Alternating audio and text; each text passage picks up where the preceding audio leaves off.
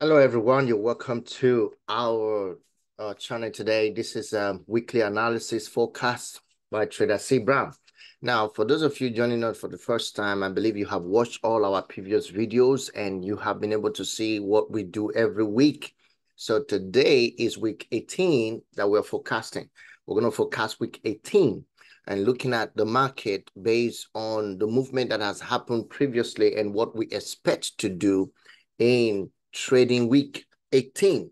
So I'm going to be looking at a few pairs, especially GBP USD and Euro USD. Also, we'll be looking at SP 500, which is US 500 indices or stocks. We're going to be looking at all of these commodities and pairs, and we'll look at possibility of having a wonderful week. And also, we'll have to put into consideration the fundamental reports that are coming out this week as well. Remember, it is NFP week, the first week, first Friday of the first of the month. So we're looking at the month that is beginning May, and we're going to be having several economic reports that may not.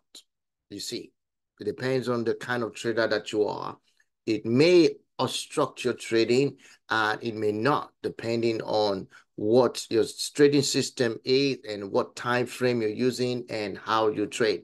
So please put that in mind, because these days the movement of the reports that we see that affect the market, the way the market moves, and when the reports are released, is obviously disturbing, because the volatility, the momentum, and all of the spikes that happen in the lower time frame, you don't want to be there. So I will look into that with you in a moment. So first, let's go right on to the chart. We are looking at, let me start with GBP USD. Now, with the GBP USD, this is the daily time frame. You can see that the market has begun shifting directions, but a very tricky one at that.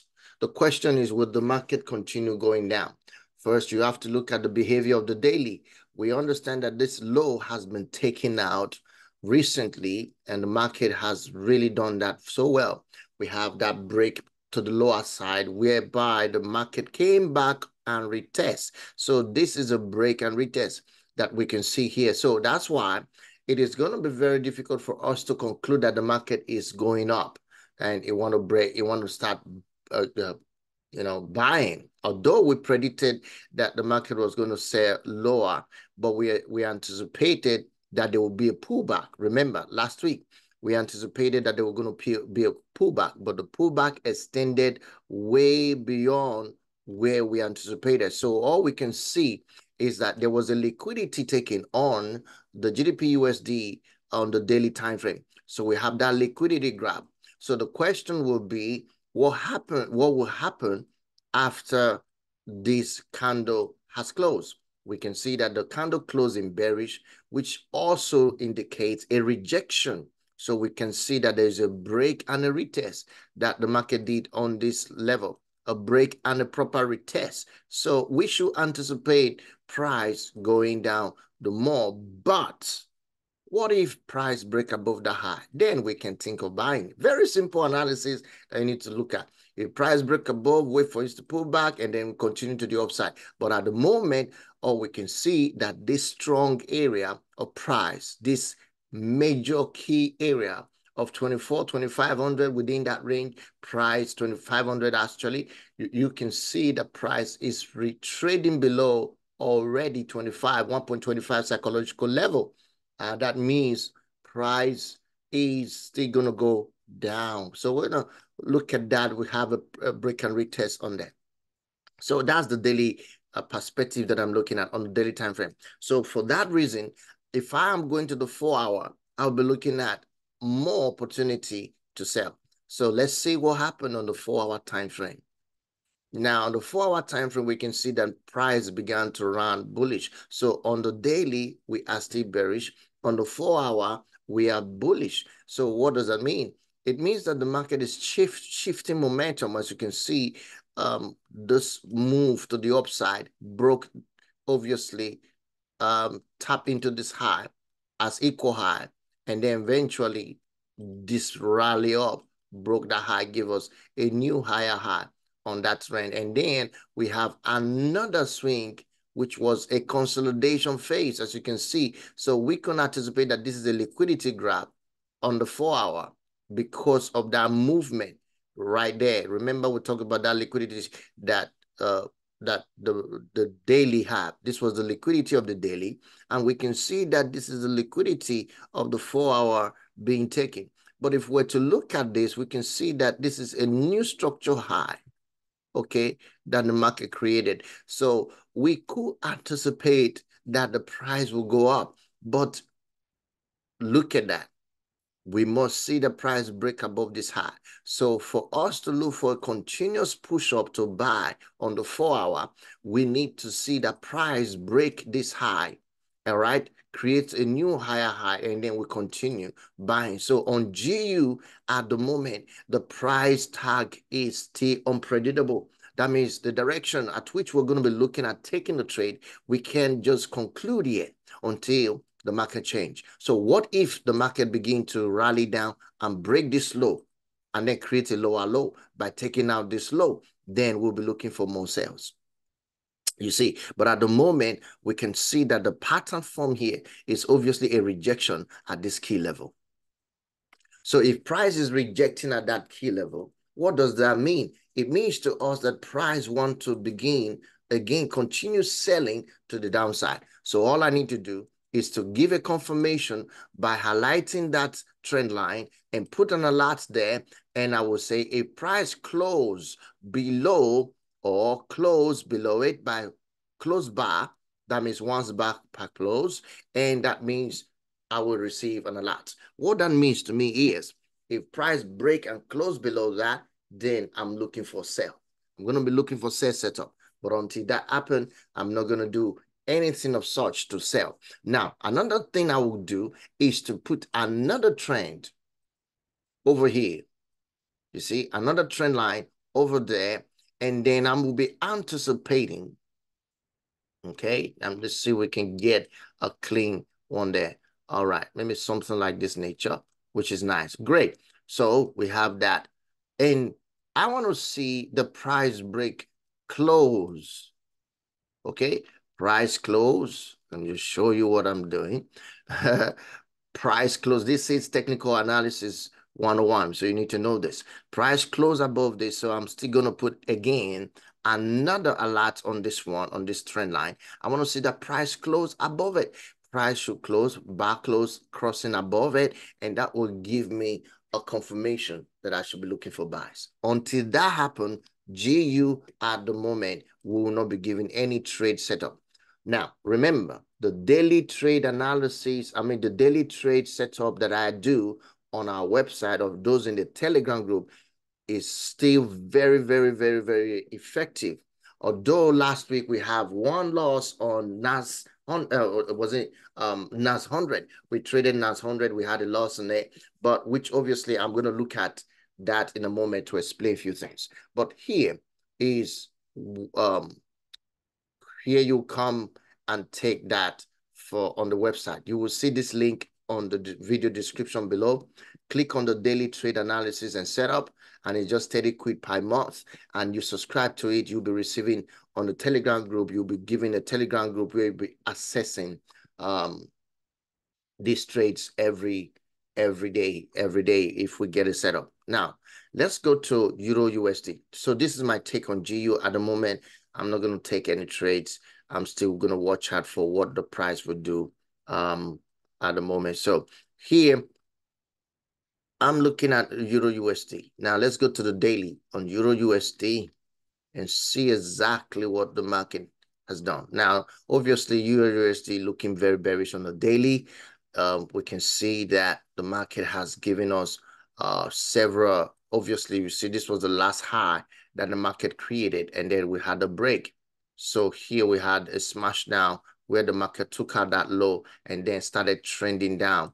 So here we have a new break. So here we are actually looking at selling on Euro USD. So Euro USD is clear for sell on the daily. And if you also mark this key area, where price is reacting to. You can see, obviously, price is retesting and break and retest, and obviously closing below that area. So we have to anticipate that the market will still go down. So due to that, we'll be looking for sell on Euro USD. But let's go to the 4-hour time frame. Now, on the 4-hour time frame, we see the price is, now remember the daily is bearish. Okay, so we need to see that the 4-hour is also bearish to confirm this. So at the moment, we can see on the 4-hour, price actually created this swing low right here, this low that it created. Okay, all right, that gives us a random structure, and you can see the price broke that low with this structure down there. And if you stretch it out, we can see that the obvious break is here. And then we can see the price took out this high and then give us a new bullish ride. So we're now looking at bullish momentum. So we see price again pushed up from here on the 4-hour and looking bullish right here. And then price broke that high again, and then we have that bullish momentum. So price give us a top and bottom, which obviously was a kind of what do you call it, a news report within that week. So what do we see? We are looking at that price is still looking very bullish on the 4-hour. So if price is looking bullish on the 4-hour, which we can anticipate this, all right, right now. So price is still looking bullish on the 4-hour. So that means that we need to wait for price to start, coming down, giving us a bearish momentum on the daily, on the 4-hour, for us to confirm for a sell. But obviously, we can tell that the worst case scenario that the market will get to this week is that it comes to this trend line and drop. And then we start seeing a rally, okay, like that, then to the downside. So we start seeing that happening. But at the moment, we could tell that this ending candle that just closed may eventually continue to the downside to take out the liquidity low, and then we'll look for a buy. So if we see the price do that, for a sell, we start looking for a sell. If we see that price do that by breaking this low, creating liquidity low, and taking out liquidity, and also creating that lower low, then we'll look for a retest at this key level and then continue to the downside. So this is what we're waiting for. But you know how Euro USD moves sometimes crazy and sometimes slow. So watch out for this. And I'm also going to be sending in the trading analysis that I find. So here is what you do. Put a trend line there and also do the same thing like you did on on GU. You want price to break and then give you an alert. The same thing on this. Obviously this particular one is extremely we're looking at that trend line from the daily. So let's look at the one this is the one from the 4-hour. Okay, let's take that out. Let's take the daily one out and look. Let's keep the 4-hour. All right, so here again, this is what we're doing. We want to see the price break above that and then cross above them. We're looking for buys.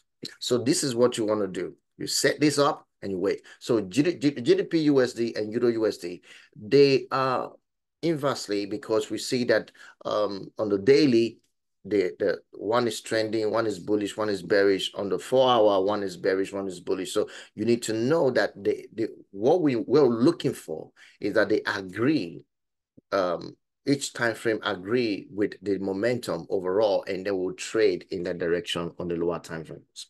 So that's what we're looking at on this.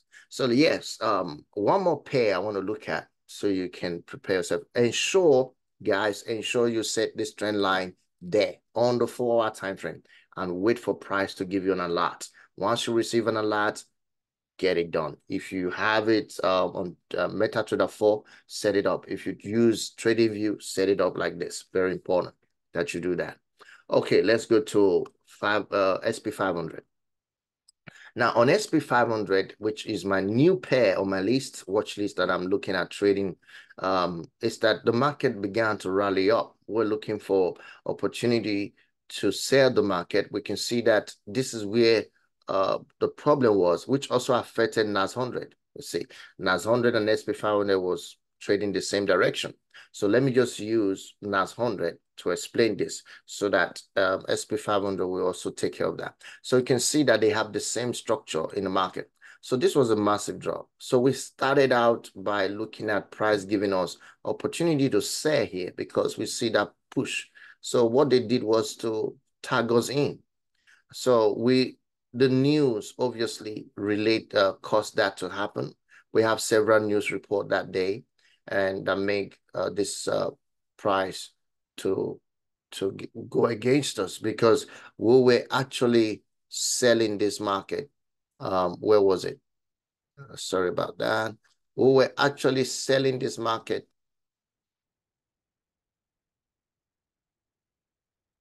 We're selling this market from here. We'll try to set the market from here and target the low. And that news came and then obviously a spike and took us out. So this was the trade that we took last week. Let me see. Was that the only trade we took last week, I think? Yeah, that's NAS 100. That's what we're looking for sell. And this is GBP USD setup. That was 4 days ago, 4 days or so. It's not. This was probably on Monday. All right, on Monday or so, we took that. And we're trying to sell on GBP USD, which obviously price didn't trigger. Now, so last week we didn't really take much in on the trade. So this week we're anticipating on this pair right now. On the daily, it's looking like price wants to still go up. So what we want to do is to look at the behavior on the 4-hour. So on the 4-hour, we have a clear cut here. Now, this is where we're trying to start looking at a trade. You see price came down, break that low, came down again, break that low. Okay, we have that low was broken and that low was taken out and this low was taken out, as you can see right there, and price just trending down. Okay, price just selling until we had a break to the upside. So here is a rally to the upside. Price began to rally up. And then what we see here that price came back down and rally up again. So now we're bullish. We're bullish and we still need to go up. So we're going to be looking for opportunities to buy on SP 500 or NAS 500. It's SP 500 or US 500, or you can use NAS 500. We're going to be looking for opportunity to buy on this market. So get ready, those of you in the trading lab, and especially we're going to be looking for liquidity that will be swept around this level, and then we'll look for opportunity to take it to the upside. So we're going to be buying this market next week. So it looks very promising to buy. So let's go back to the 4-hour. And depending on what you're looking at, remember, this market is a bullish market. So we're buying it already. We're going to be looking at it, taking the entry, wait for price to come. Obviously, there's liquidity here that might be taken, and there is an imbalance that need to be filled. So I am anticipating that price will come to this level. So we're looking at it at the 15 minutes time frame. Maybe price take out liquidity, and then we'll look for buy. So this is what the setup will look like on the 15 minutes. So we want to see that price take out liquidity around this level. This is called liquidity pool, and it will extend though. So price may extend because depending on what Asia session is going to do tonight and tomorrow morning. And then we'll look for liquidity grab, and then we'll be looking for opportunity to buy at that level. So we can literally take 1 to 2 for the start, depending on price action. So this is what we're looking to do on this pair this week. So get ready, guys. So I think that's all I want to take this week. For the week, for this video, I don't want it to be too long. On the very brief, maybe we might look at some other pair. I might do a video to look at the ICI structure of some swing trade that can be possible for us to take this week as well for the week. So I will come up with that video tomorrow. Hopefully we'll have a video that look at the same trade opportunities that we might be looking in the market to take. So, but until then, watch this video, go to your chat, and ensure you follow the steps and do your analysis as it is done, as I've just shown you right now in this video, and wait for trade opportunities. All right, guys, that's all I have to offer. For those of you interested in our mentorship, in our courses that we do, just visit the link in the description below. You will be directed to this website. You have also our courses given out for 1 year. You can be able to get that on a daily trade analysis setup. You want to participate and take trade, you also get that. If you want a mentorship, you can also call me for that. And those of you who want free course, I also have a free course session for you to take. And this is all available for everyone. Thank you so much, guys. I'll be seeing you again in week 19. I want you to enjoy your week. Remember, the reports that are coming in this week are huge. So I want to endeavor that you take some time to prepare for the news coming in from on Monday, which is on the 30th, or no, on Tuesday on the 30th, and then from Tuesday, Wednesday, Thursday, Friday, we have a lot going on in the market. So you don't want to get bust out. So ensure you close your trade when you're supposed to and get into the trade when you need to. Okay, very important.